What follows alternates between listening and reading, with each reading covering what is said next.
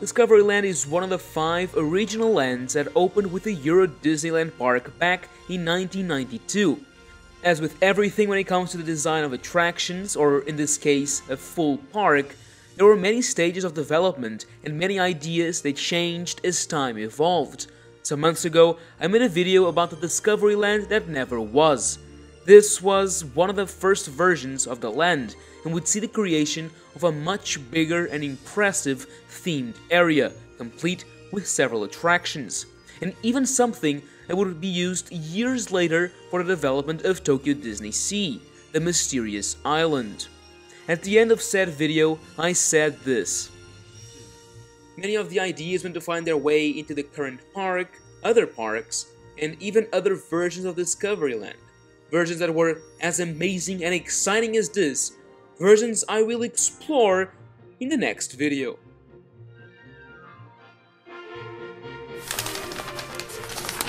Oh boy!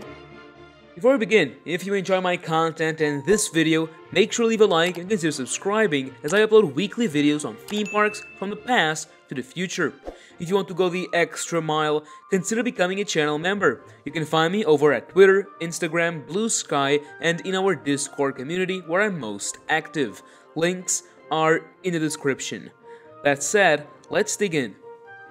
Discoveryland was based off an idea by Tony Baxter called Discovery Bay, a place in the past where great visionaries came together and developed new ways of life, transportation, and exploration. It was the future of the past. When the idea was deemed too big, it sat dormant for years, until Baxter saw himself at the helm of the Euro Disneyland project. Here, he had the opportunity to bring some of his ideas back to the table, and that's exactly what happened. For the development of the park, a creative director was given to each of the lands. For the Tomorrowland Type 1, this person was Tim Delaney. The blue sky phase of an Imagineering project is when Imagineers bring up everything and expand it as there's nothing but blue sky above them. This was when the land we explored in the past video was developed. Everything was big, exciting, and immersive. Unfortunately, most blue sky concepts don't see the light of day due to many reasons, with the big one being the budget. After the blue sky phase, Imagineers take the best ideas from the batch and bring them together to develop a land that is both realistic in terms of cost and space. That's where we are when these concepts were created. It became clear that the major lagoon and mysterious island weren't feasible, at least in that scale. Something else that had the people in charge of the project worried about was the Parisian weather. How can they create a place that will be comfortable to visit both in the summer and in the winter? This came in the form of Discovery Mountain. Tim Delaney's idea then was a part of Discoveryland to be outside, with a cafe at the entrance of the land, the Circle Vision film Le Visionarium, also known as a timekeeper, the very big Videopolis theater and restaurant that were picked from the Blue Sky phase, and in the back, Star Tours and the Cinemagique Theater, now known as the Discoveryland Theater. Then, a massive structure would be found in the middle of the land that would not only shelter visitors from the elements, but also offer a spectacular array of attractions and experiences. There were many versions of what this mountain would look like and what it would house. The outside went from a more natural mountain turned sci-fi to a more half-steampunk, half-natural rock formation, but eventually it was decided that it should be a completely steampunk metal structure. The huge dome would sit in one side of Discoveryland and cover the entire central area of the land. It would have a diameter of around 100 meters compared to the 62 of the Space Mountain we all know today. Videopolis would be connected to this huge structure via an air bridge. In fact, to this day, you can still walk between Space Mountain and the Videopolis building and see the traces of this long scaled-down project, as 2 openings were installed that would serve as the entrance and exit to and from the theater. Inside, things would be even more impressive though. As I said, there were many different Discovery Mountains proposed. So let's go over some of them and see what could have been found enclosed in the dome. The first of 3 versions we'll be going over would feature an adaptation of Horizons, a now defunct Epcot dark ride that showcased the future of communication, energy, transportation, anatomy, and many other elements that were key to Epcot.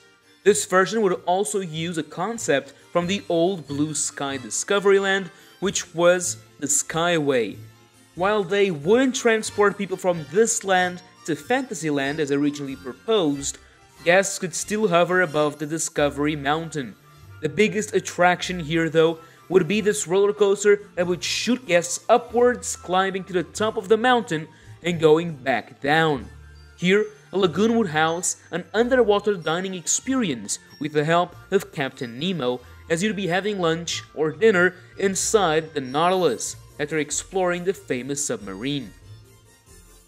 The second version of Discovery Mountain would be a little more interesting, as the dome would be home to 2 levels. On the ground floor, guests would find direct entrances to Star Tours and the Horizons attractions at the back of the pavilion, and exploring and dining in the Nautilus would also be possible here. In the place of the coaster would be a small fall tower inspired by Jules Verne's Journey to the Center of the Earth, as guests fall into the ground in an excavator-themed ride vehicle. This would be the focus point inside the dome, but the most important part of it all would be found above everyone's heads. The second floor of the show building would house a fast and thrilling roller coaster inspired by the novel From the Earth to the Moon. Guests would board the trains, and these would move to outside the mountain. Here, they're locked inside a cannon that closes behind them and shoots them up into the sky just before falling into the mountain and racing through incredibly elaborate themed sets, including the surface of the moon with many steampunk machinery. One of the great parts of this attraction is that everyone would be able to explore and walk around many of these sets and see the trains race by them. While most of the roller coaster would be held in the top floor, the trains would sometimes come down and say hello to the guests downstairs. This roller coaster also went through many stages and versions, but it ended up looking very similar to Space Mountain From the Earth to the Moon, as it would take place mostly in space with stars surrounding the tracks. A lot of the attractiveness of Discovery Mountain came from its intricate theming and amazing kinetic energy. You could be having a hot chocolate inside a dome overlooking the Nautilus when an excavator drops by your side and a blazing fast bullet-themed train races behind you. As Euro Disneyland was getting closer and closer to the April 12, 1992 opening date, Imagineers and managers saw that the budget wouldn't be enough for everything they wanted to build in the park, and so Discovery Mountain would be postponed for a Phase 2, in order to not only bring new and exciting attractions to the park in the years after opening, but also to keep the costs lower and recuperate some of the money they had invested. As you know by now, Euro Disneyland didn't open with the fanfare Disney was hoping, and with the French housing market crashing, they weren't able to make as much money from selling land as projected. The years after opening saw the creation of many small and sometimes supposedly temporary attractions to increase the park capacity, but management's eyes were set in one expansion, something that would change the park's trajectory.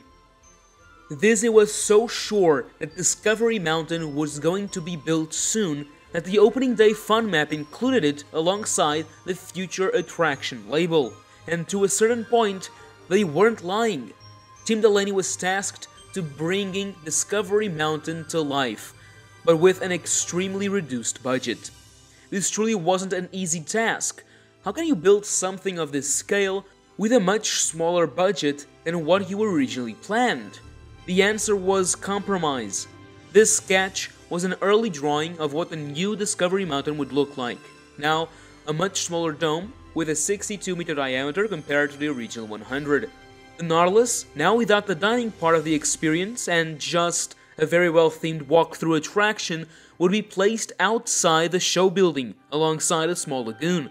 Inside Discovery Mountain would be 2 different attractions, the very similar roller coaster proposed for the bigger dome, and a platform that would allow guests to explore the inside of the mountain without having to ride. This was called the Stellar Way, and was something that also came from the older proposal.